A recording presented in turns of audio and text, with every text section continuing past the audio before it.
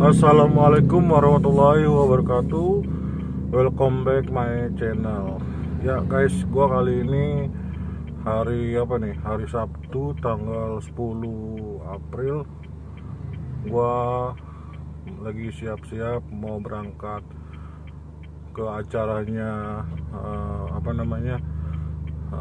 talk show dan coaching klinik radio komunikasi pada saat touring dan bencana alam yang diselenggarakan oleh tim rescue dan IMI. Jadi gua sama teman gua nih 2 orang, Tante Siska, nanti ketemuan di TKP. Jadi perwakilan dari komunitas Silverians. Oke guys, jangan kemana-mana, ikuti terus keseruannya nanti seperti apa. Stay tune.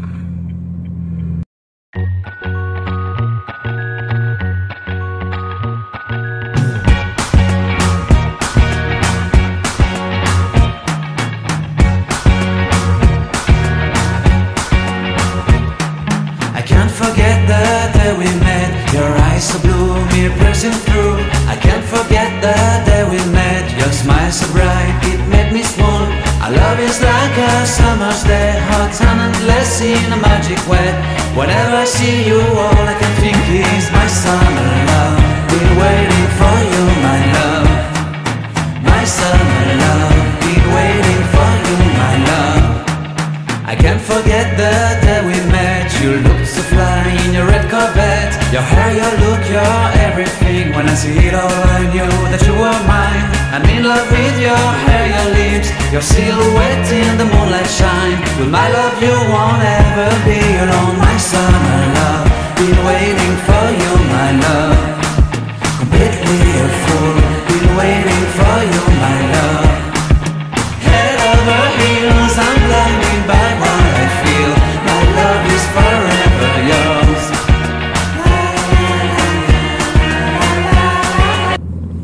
Ya guys, balik lagi sama gua nih gua masih di jalan nih, daerah mana nih, daerah Gunung Sahari. Jadi jadwal gua hari ini adalah gua mau ngeliput keseruan acara-acara yang diselenggarakan oleh tim rescue dan IMI dengan tema coaching klinik dan talk show penggunaan radio komunikasi di saat touring dan bencana alam.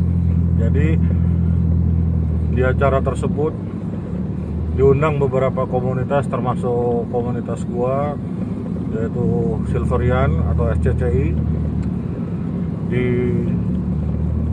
Mungkin untuk acara ini buat gua berguna sekali ya guys, sangat berguna karena di dalam kesempatan kali ini Silverians ataupun gua hadir di acara tersebut. Mengingat acara ini sangat penting, jadi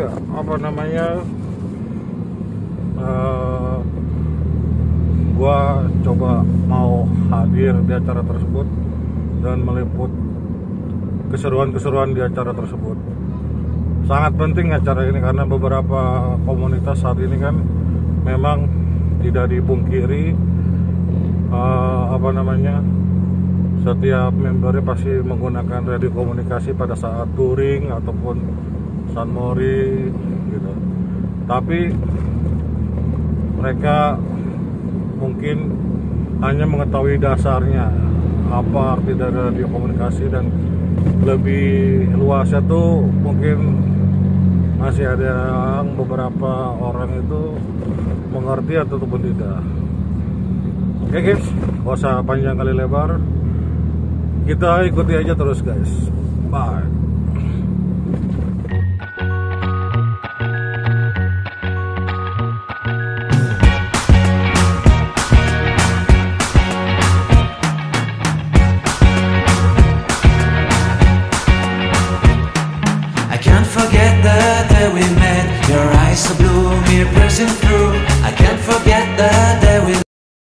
guys, ya gue udah sampai nih guys di acaranya meriah. Kita lihat guys siapa aja nih.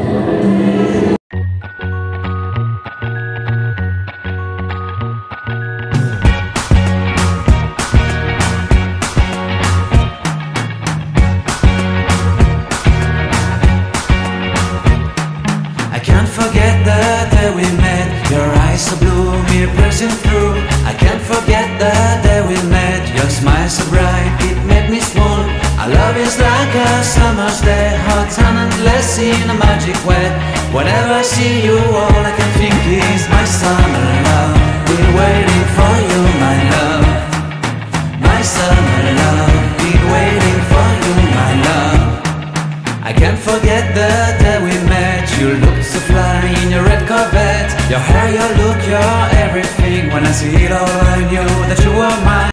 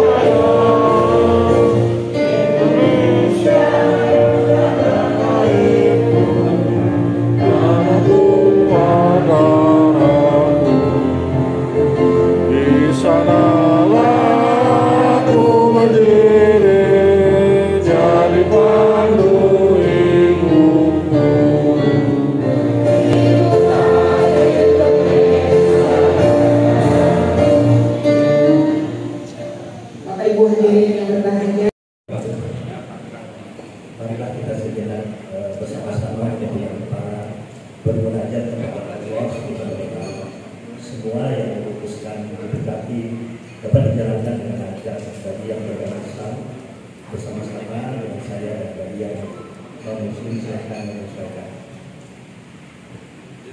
Al-Fatihah.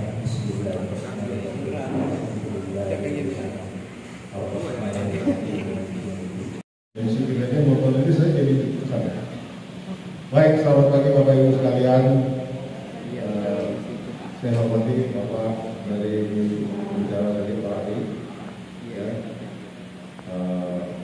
dari teman-teman kita semua yang ikut peserta uji klinik. Hari ini kita sangat bergembira. Ya, salah satu memang programnya Mewakili yang kita persiapkan satu. Bahwa polisi sekarang sudah tidak dibenarkan untuk melakukan pengawalan, betul ya? Nah, jadi setiap kita pasti sering melakukan touring. Kebetulan saya bergabung di beberapa komunitas juga, dan kita sering melakukan touring, ya kan? Dan touring itu sebisa mungkin tetap menghormati pengguna jalan yang lain. Makanya setiap touring itu kita ada yang bilang rangkaian, ada yang bilang rencengan, segala macam komunitas. Jadi itu adalah atau yang dulu adalah itu tingkatan. Zero adalah all area 1 sampai 9 adalah dari timur Papua, dan yang itu belakang adalah itu panggilan saya atau nama saya. Sebelum lanjut, terima kasih, selamat pagi semuanya. Assalamualaikum warahmatullahi wabarakatuh. Saya Bapak Sutejo Buaji Serowari selaku wakil ketua ORARI Jakarta, dan Pak Eko depan saya. Jadi Bravo Zero Bravo Universal Juliet. Izin Pak.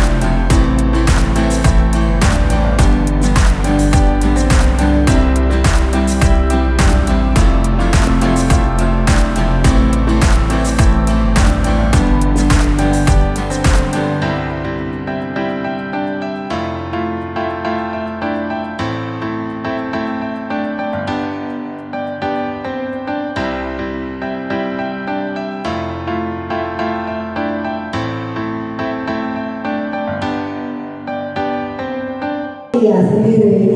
Abang dari ORARI ya. Oke. Abang dari mana? Abang berdiri dong abang. Dari Toyota Avanza Indonesia. Dari Avanza ya? Berapa jumlahnya sekarang Pak? 3.200-an. Tadi saya dengar disebutkan Reza Motoledis. Iya Pak. Dia ternyata satu geng, ada di grup juga. Iya. Halo, kita sering seiringan, tapi karena COVID jadinya kita nggak pernah naik motor lagi. Ya. Oke, selamat pagi rekan-rekan semua, sahabat-sahabat otomotif. Perkenalkan, nama saya Eko Cahyono.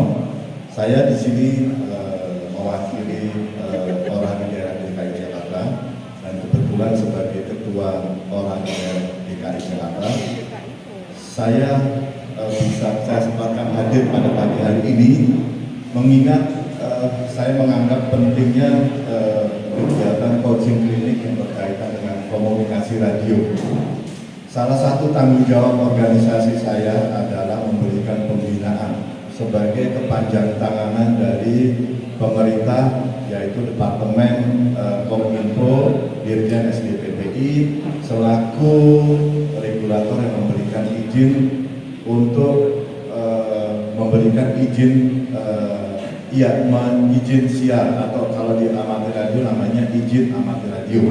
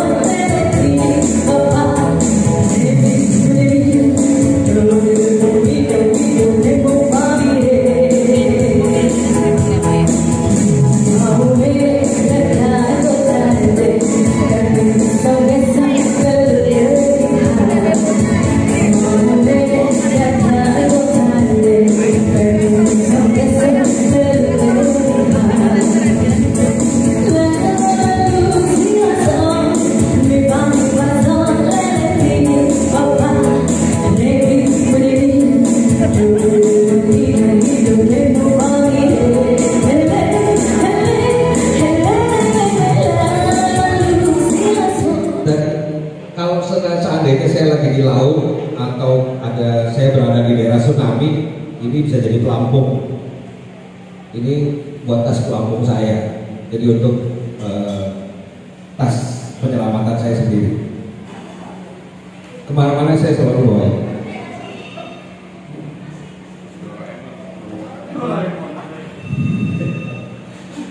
Mungkin kita sudah pernah mengalami Jakarta tanpa PLN, betul? Komunikasi handphone nyala kan? Budak semua kan, handphone yang paling mahal pun nggak bisa dipakai, hanya bisa main game, ya nggak? Hitung rugi laba doang pakai kalkulator, sisanya nggak bisa berkomunikasi. Kita bisa menggunakan hal yang paling kecil, jadi HT. Dari HT ini kita di frekuensi amatir, kita bisa masuk di frekuensinya amatir, dan kita mungkin bisa minta tolong dengan signal atau base station yang terdekat. Kita bisa minta tolong, atau mungkin kalau ada yang mendengar sinyal kita bisa minta tolong dan itu akan dirilai oleh teman-teman lain. Jadi dengan alat kecil ini sangat berguna sekali untuk dalam bencana. Jadi kalau saya biasa mengalami di sebuah bencana, saya tidak menggunakan handphone maupun handphone satelit yang secanggih apapun, saya